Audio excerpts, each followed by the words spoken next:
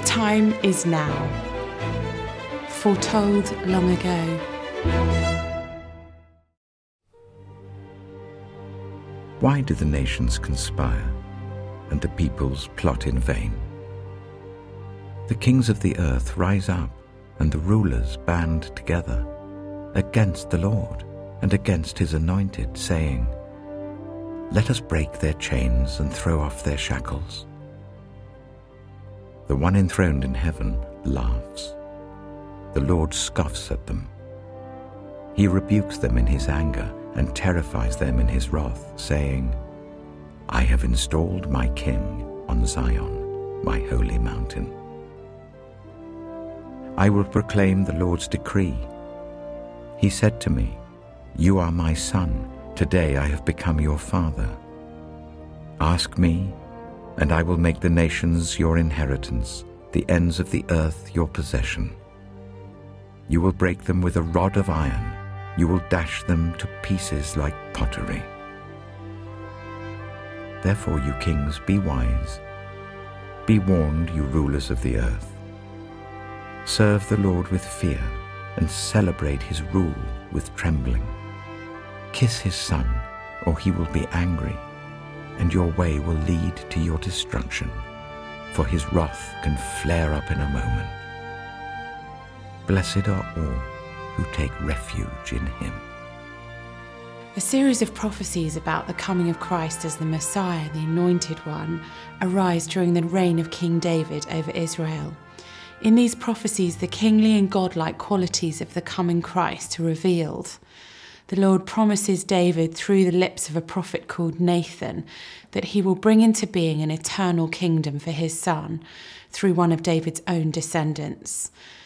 Chronicles 17:12-13 says, "I will establish his throne forever. I will be his father, and he will be my son." Have you ever been chosen out of the blue for something wonderful? When he was 5 years old, one of my boys won the main prize at a chocolate party. It was an enormous chocolate bear, and he shared it with the whole family for weeks.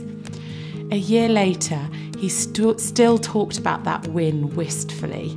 Being chosen for something can be wonderful, but it can also bring huge responsibility. David was identified and then anointed as a future king by the prophet Samuel during the reign of Saul. God was working within time to establish his son's line, and he chose David to be a king and a prophet. And as such, David points beyond himself to the higher king and prophet who was to be born, Christ. David was the youngest of a large family of boys belonging to Jesse, who was Boaz's grandson.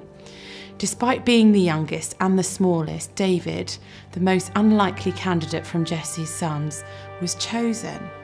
But he was not able to take the throne immediately. A long road of difficulties and persecutions lay before him. Through various temptations and tests, it was only his trust in God that kept him alive. During that season of suffering, David would pour out his grief to God in inspired psalms.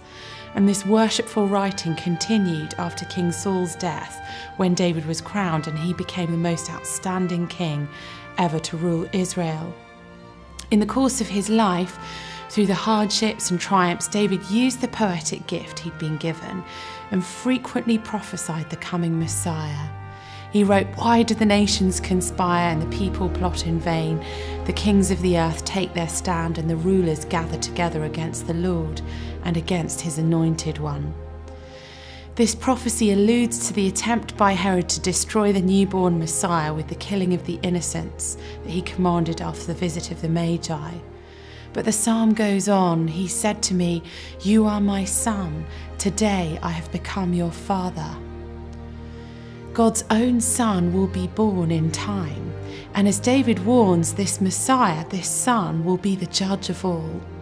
"Kiss the Son," he writes, "lest he be angry and you be destroyed in your way, for his wrath can flare up in a moment. Blessed are all who take refuge in him." In this psalm, the truth is revealed that the Messiah is the Son of God. David writes more about the perfection and divinity of the Messiah in several subsequent psalms.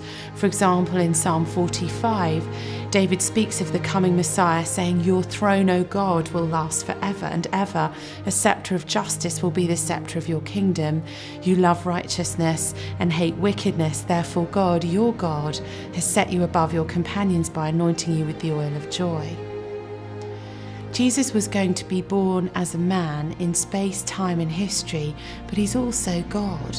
The coming Messiah would be God with us. This season of Advent is a time of preparing our own hearts for the coming of the Lord, and we do this by reflecting on God's preparing work in history. Long before Jesus came in history, God was working within time, working in the hearts of people and through events to make the incarnation possible. Why not reflect on how you are being prepared today for serving God through this season of Advent? Let's pray using the words of St. Francis of Assisi. I beg you, Lord, let the fiery, gentle power of your love take possession of my soul and snatch it away from everything under heaven, that I may die for love of your love, as you saw fit to die for love of mine.